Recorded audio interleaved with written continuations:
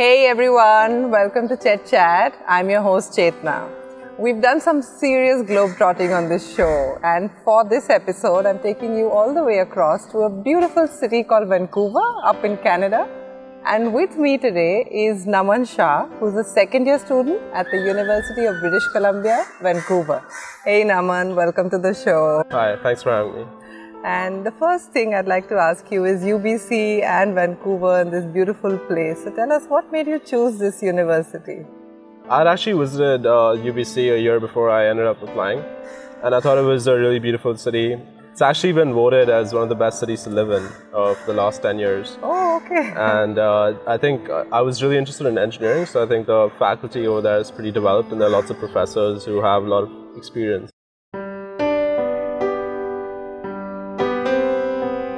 So having chosen the school, I also understand you've got a full scholarship.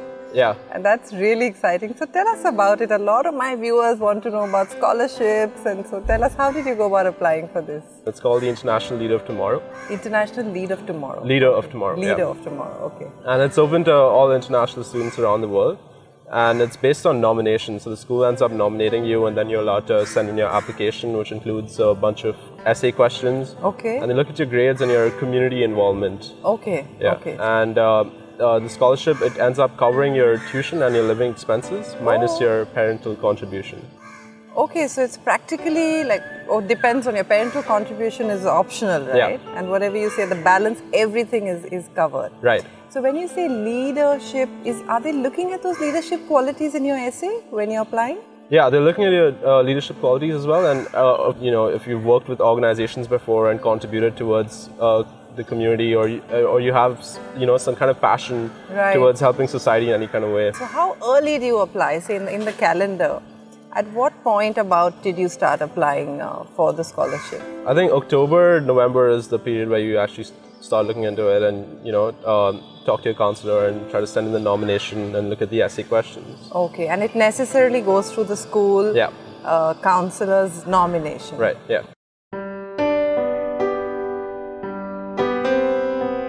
The first year is a general program where you end up doing courses in all kinds of subjects: chemistry, physics, different math courses, programming, and then second year you have the option of choosing between all the departments that are available. Okay. So when you applied to the engineering school. Yeah. So what made you choose mining engineering? So the mining engineering department at UBC is pretty old and experienced. It's been around for 100 years. Okay. And the professors have a lot of experience, and they've worked with different companies around the world and have a lot of research, so that was really motivating. So there are over 800 mining companies that are based in Vancouver.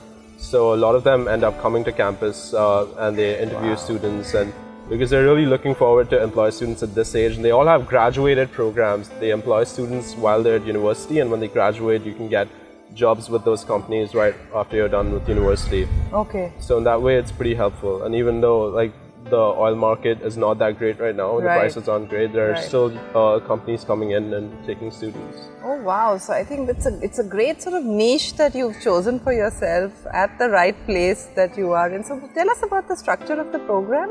Yeah, so after your first year you have kind of a standard timetable, so you do courses in fluid mechanics and different math courses as well, and then courses focusing on techniques in mining engineering.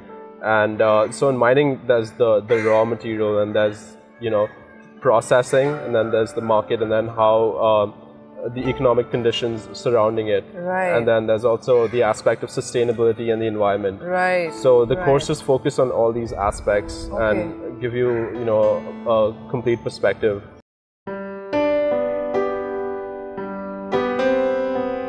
And this is a 4-year program? Yeah, it's a 4-year program, and we have co-op. So that's another 20 months that's added to your degree. You can complete it in 5 years with co-op. So that's work experience while you're actually studying at university. Hey, so let me understand this. This is 4 years, like 48 months, thrown in 20 months of working. Yeah. And then expanded to 5, so you're cutting short your class hours. Yeah. And you can do that anytime, or after the first 2 years, or how does that work? Yeah, so admission to the co-op program is given to you after 2 years. Okay. And then normally during the summer after your second year, you start your co-op placements.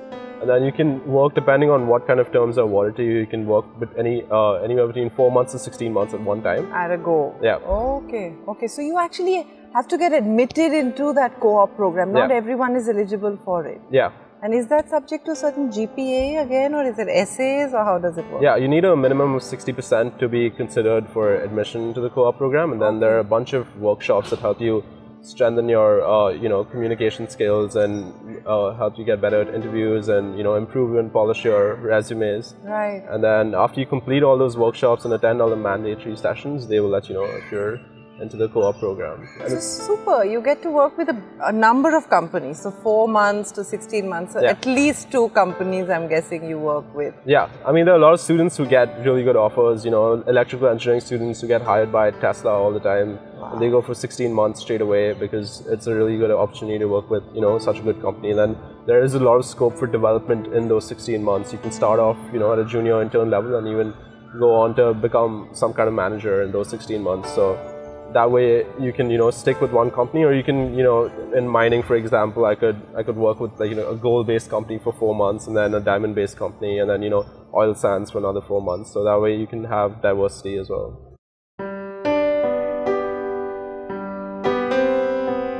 So UBC is this large public university with loads and loads of students. Yeah. So what are the pros and cons of being in a place like that? Yeah, definitely. I mean, when you first enter university and you find out there are like 47,000 students, you always undergraduate students. Okay. Yeah. So it's kind of overwhelming, and you always have that thought: how am I going to make friends? How am I going to form a study group? And there's this specific program called Jumpstart, which is for international students. So the first month you actually end up staying at university. Academic courses haven't started yet. And you kind of get your banking and phone stuff sorted, and you roam around the city and get used to everything. And all other international students are also there, so you can bond for a month. That's 1 month for you to get to know who's around you and make friends, and then you start with your courses. And going forward, so looking at class sizes, professor interaction, how does that work? Yeah, so I can speak for engineering, because in the first year courses, since everyone ends up doing the same courses, you have classes with over 300 people. Oh, okay. And if you don't make it in time, sitting at the back row and not interacting with the professor can be challenging. I personally like to study in a space where I can ask questions and speak to the professor. Right. So that is a challenge, but then the professors are really welcoming, and they're always there to interact with you, and you can contact them. And even if you can't meet them during their office hours, they'll sit with you for a cup of coffee whenever. Okay. And I'm doing this thing called peer assisted study sessions. Peer assistant study, so you're actually teaching others? Yeah, you don't actually teach them, but you facilitate sessions, and you kind of organize 1.5 hour of study material for students to go through. I'm doing it for a physics course, so that's supposed to be a challenging course in first year. So I plan out those sessions, and students come to it, and they kind of bond with other students who are doing the same course, and they go through the material.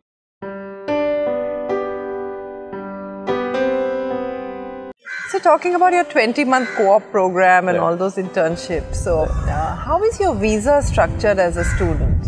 So as a student, you apply for the study permit, and that's valid for around 4 to 5 years. Right. In most cases, it's 5 years. Okay. And the study permit, at least for international students, also in most cases, you can't guarantee for every single student, but it states that you're allowed to work for 20 hours in the university or in Vancouver.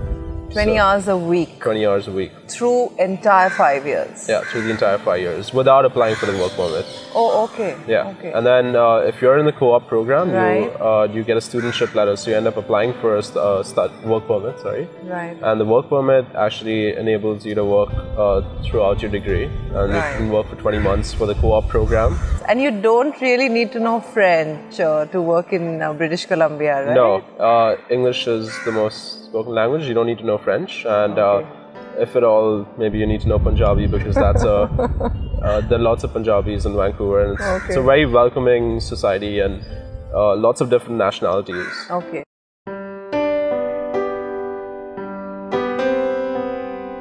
And what are the sorts of career paths you've seen students from mining engineering take in the future? Yeah, so in mining engineering, you can go into processing, where you kind of learn different techniques and try to build innovative systems of how to process the raw materials and the ores that are being developed around the world. And you can also go into management. You can study financial engineering and how the market behaves depending on the commodities and how the prices fluctuate. And mining engineering, I mean, a lot of the commodities are there. It's a cyclical industry. It goes up and down. There's a boom and a bust.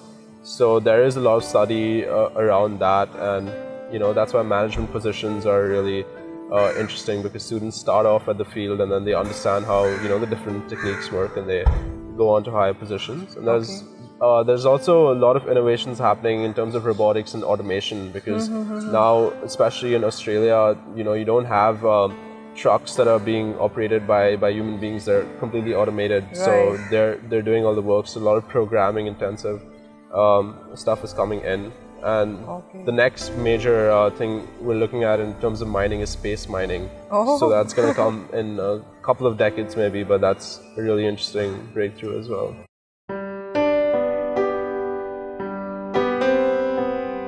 So how far away is campus from downtown Vancouver? It's about 15 to 20 minutes by car. And in terms of transportation, it's very easy to get around. There's the trains and the buses are there, and then you have a university pass, which you can just tap in, and you can use any kind of public transport that's available. So tell us about Vancouver and how the life of the city affects you.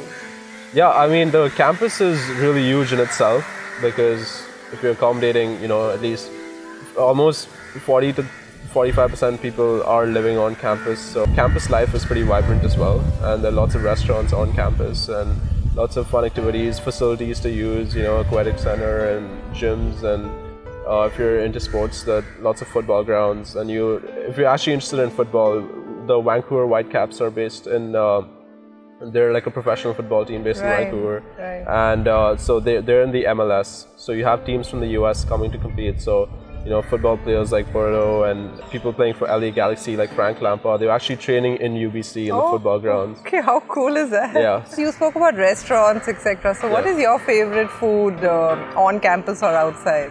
Outside there's this restaurant called Widgers, and it's like an Indian restaurant, and it's on Cambie Street. It's a really fun place to be, and you can spot a lot of Hollywood actors over there as well. So, Hollywood actors in an Indian place. Yeah, it's very authentic, and the restaurant owner is really cheerful. I think it would be inclusive.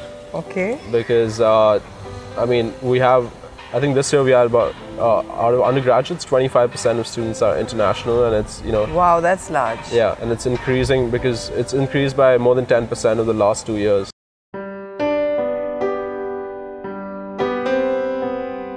Sauder School of Business is supposed to be very well known, because the marketing professors that they have are in the top 5 researchers in the world, and it's ranked the #1 business school in Canada. And in terms of other departments like engineering, civil engineering is supposed to be the #1 department in Canada for engineering as well. Okay.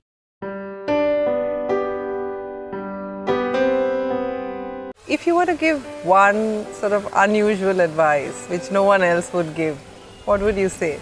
I would say, if you have opportunities, if you have companies coming in, always give an interview, because it's really helpful for you.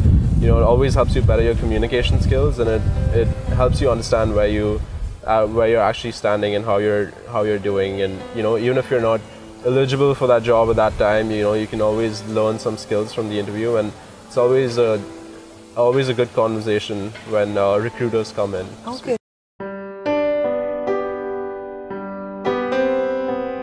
Recently in our second year, so we had Shell was actually asking students to come to their site at the Albion Sands. So they took almost our whole class, 30 students. It was first come, first serve, but they took us to their oil fields in the Albion Sands. Okay. And we were there for 2 days. It was a free of cost trip, and they flew us all over there, booked us on the hotels, and we got a good tour of all the facilities and the kind of work they do as mining engineers. Wow. So it was really exciting, because you see all these videos and you hear from your professors, but actually getting to see what's being done over there and the kind of exciting technology that they're using was good to see. A lot of people associate mining engineering with, that it's not economically sustainable and, it can harm the environment, but it's a very broad stream, and mining is just exploration of resources. So it can be exploration of sustainable resources as well. Even companies that are working with non-renewable resources have, they're working towards sustainability at this point of time. And so the site we visited, they're using this technology called Quest, and they just invested $1 billion, and they're trying to, all the carbon dioxide emissions that are taking place, they're kind of, trying to trap the carbon emissions and treat them in the ocean.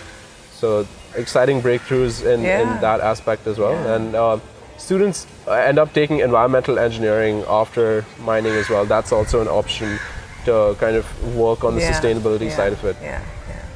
Wow, sounds like there's so much happening in your field, whether it's space mining, environmental engineering, and wish you all the luck with your endeavors in future, and thank you so much for being on the show. Thank you. Thanks for having me. Please click the subscribe button below. Like me at facebook.com/ChetChat101. Follow my Twitter handle, ChetChat101, or at Instagram, ChetChat101. Please leave your comments in the sections below. And if you'd like me to feature any particular college, please let me know. Thank you.